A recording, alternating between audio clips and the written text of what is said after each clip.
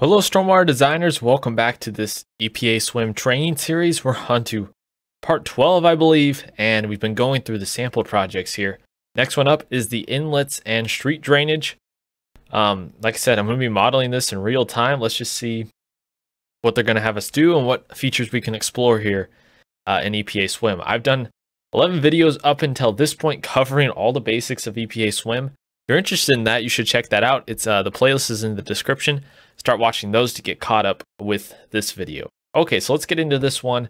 This is inlet and street drainage model. This example illustrates how to model street inlets with swim. The same 39-acre study area used in the sample site drainage model will be analyzed here. Instead of using only surface swales and culverts to convey runoff off of the sites, a series of streets and below-ground sewers have been added.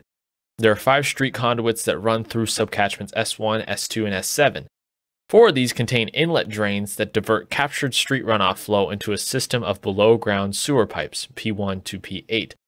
To gain a better understanding of how the model is set up, select the Streets category from the project browser and view the properties of the 2 types of street cross-sections made available to the model.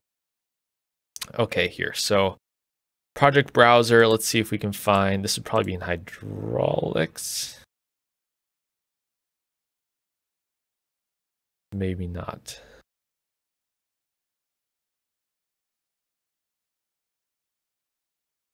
The streets category. Okay. Oh, here we go. Streets, half street, full street. So here's what the half street looks like. Here's what the full street looks like here. So we get a view of these cross sections and their parameters.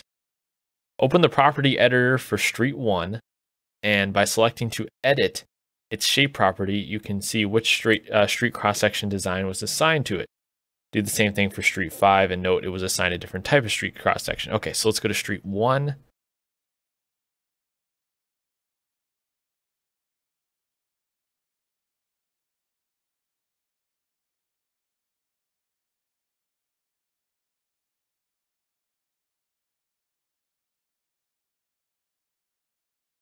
Here we go, S1. I'm trying to find street 1 here. Let's see.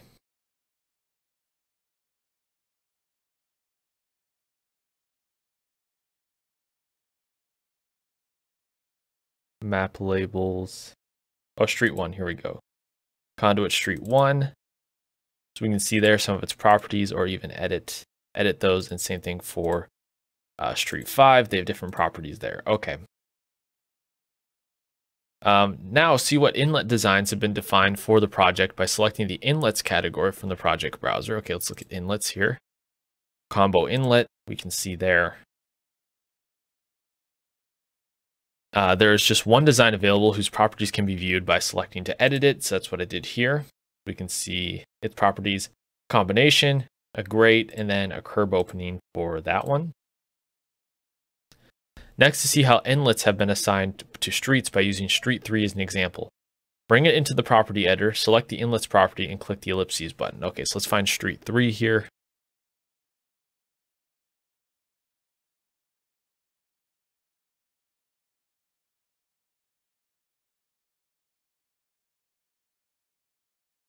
I want to find street 3.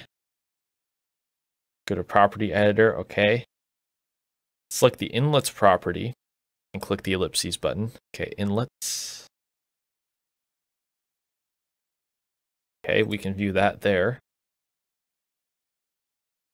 An inlet usage editor will appear where you can see that the combo inlet design has been assigned to it, whose capture flow is sent to node J2A.